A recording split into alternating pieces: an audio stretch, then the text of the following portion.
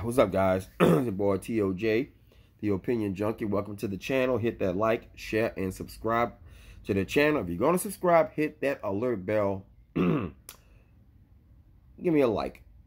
Don't forget to check out the links in the description. So let's jump into the content because I know y'all. This is what y'all hit the video for. So, Lil Nas X is just the beginning, y'all. Okay, but here's the thing. What's happening in hip-hop, this is the end result. It was always going to head this way, whether y'all know it or not.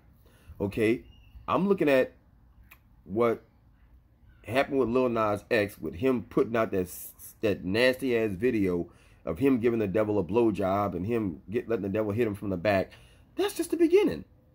I said that a couple of years ago when the Old Town Road came out. I said, I'll tell you, once Lil Nas X came out as gay, I said, I guarantee you, that dude gonna take what Billy Porter tried to do to the nuclear bomb level.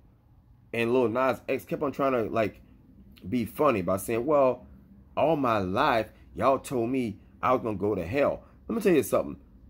Luther Vandross probably heard the same thing. Boy George probably heard the same thing. George Michael probably heard the same thing. But none of these dudes literally went out and did all that sick ass shit that Lil Nas X did with them satanic shoes and, you know, him being like extra moist.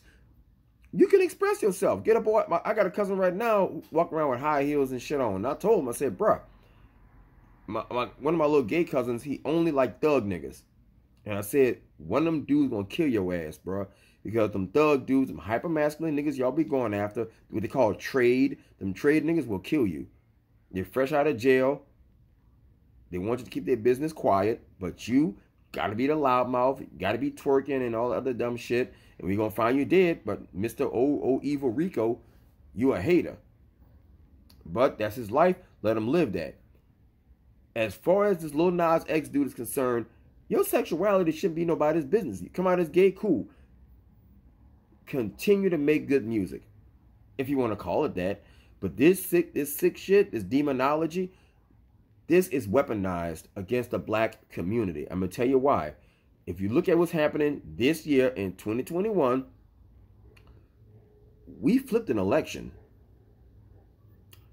We have the police on the ropes for the first time as a grown man.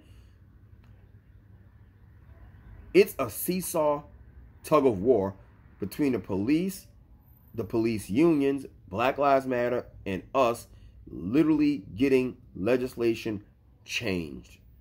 Okay? Biden just signed something. I don't think he completely got rid of oh my God, qualified immunity.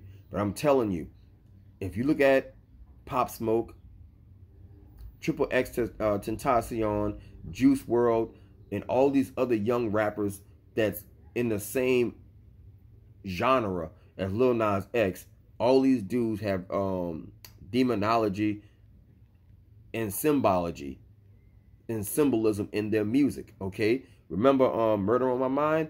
Wake up in the morning, I got murder on my mind. All them dudes got that devil worshiping shit where they bathing themselves in blood and all that other dumb shit. And you wonder why these young dudes is carjacking old women, killing each other for fucking stimulus checks. 13 years old, 14 years old. 2 black girls just got arrested yesterday for carjacking and killing a fucking Uber Eats driver. The dude trying to make a living, gone forever. They stabbed a girl to pieces in Walmart. Young black chicks. And you think this shit is a joke? It ain't no coincidence to me. I'm woke. My eyes been wide awoke since I fucking came across Professor Griff. Professor Griff, Khalid Muhammad, Umar, some Tariq, you know, and a couple of other elders who Jason Black, all them do all the other stuff, you know, a couple of the other guys' names escape me. But I've been following that trend. And I noticed that ever since Bone Thugs and Harmony was doing that East 99 Eternal, you know, Mr. Ouija and all that other shit, and I started looking at Brother Lynch and Tech Nine, I said, oh shit, here we go. Everybody wants to be the most evil and darkest nigga with a microphone. I'm darker than 666 and all. And now people think that this devil worship is a joke, because every time I've learned from the scholars and the elders that every time the industry weaponizes and uses something against us, it's always introduced as a troll or a joke. Give me a second.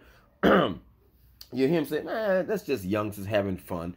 But you're looking at all these videos, these dudes smoking mad weed, they're on pills, they're on drugs.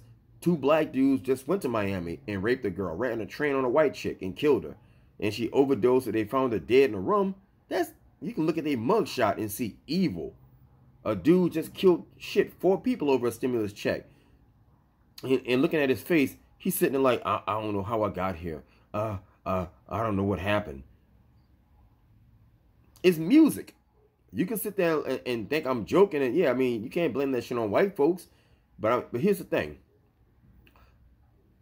These rappers make a conscious choice to put that shit out there. You can sit there and say he sold his soul for an album deal. I don't know what the hell he sold, but he's selling out the black community. That's a fact, as you guys call it, facts. It ain't no surprise why these young girls are running around gutting each other out. These girls are ratchet. They savage, like Meg Thee Stallion. Okay, they getting that money, like Cardi B.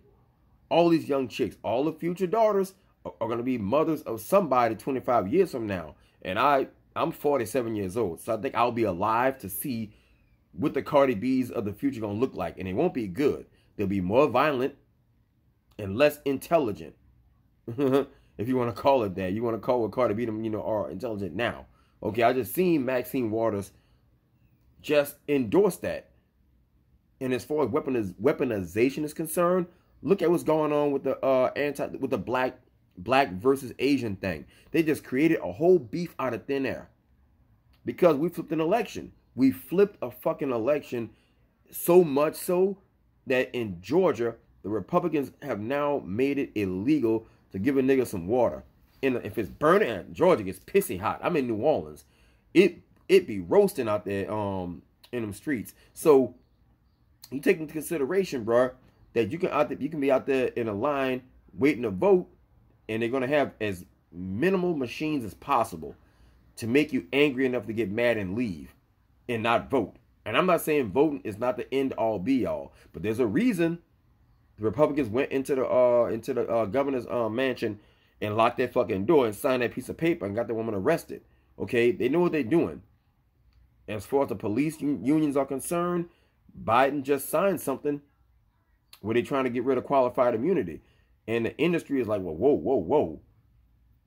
Y'all wasn't supposed to be like this organized.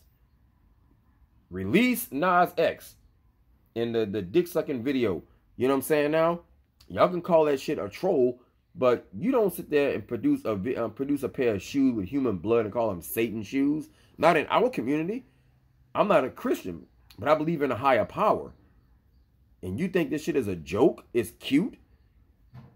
Them shoes are very expensive, and I'm trying to figure out where the hell they found the blood at to put on them shoes. And they say, oh, y'all old niggas, man, y'all just hating on the young generation. I just had a friend of mine on Facebook, black chick, but she kind of like into anime and shit. She was like, yeah, bro, that's why I fucked with Lil Nas X, you did, because he don't care what y'all think about him. I said, bro, Prince didn't give a fuck when nobody thought of. Prince did not care. Prince was like, what, 5 foot even, if that, walking around with high heels on, but Prince was smashing mad women. He wasn't a dope head. Even if he was, he may have been like, and I heard Prince was like a health nut. Okay? But here's the thing. Prince wasn't out there, doing all that weird. He may have like screwed a guitar and humped the stage, but Prince wasn't a homosexual. You know what I'm saying now? That was Prince and Prince only. That was his only little stupid gimmick. Lil Nas X ain't got no gimmick. Okay? I'm sick of this shit, y'all. I'm telling you, bro. You can sit there and pretend it's a joke that I'm being homophobic, because that's the first thing people always say. Oh, homophobia. But I'm going to tell you something. I'll even go further. Look at all the white gay people. They don't do that dumb shit. You better ask Michael Sam. Michael Sam was that black dude who played for the Rams came out as gay, and it's always us. I told a black chick, the same black girl said, I love Lil Nas X. I fucks with him. He's a leader. A leader of what? A weirdo shit? Michael Sam said when his career went belly up, the gay community was like, we don't need you now. You ain't got no currency. So he said, I'm out there, I can't find a job. No NFL team will sign me. So I made an ass out of myself and did all that for nothing. Dwayne Wade and his son, you think that's going to end well for that little boy, Zaya, or whatever his name is? I'm telling y'all, bro, before I let this video go, the only sad thing about being a visionary is that you see the train wreck before everybody else do. And it's a lonely way to live. And I'm telling you, I've seen this shit coming since Bone Thugs started off with that Ouija board bullshit. I just watch every video in the black community as it relates to rap get more and more demonic, even to the point where now R&B, the words I love you ain't even in R&B no more. And it's coming. Lil Nas X is just the beginning. The person after him gonna be worse.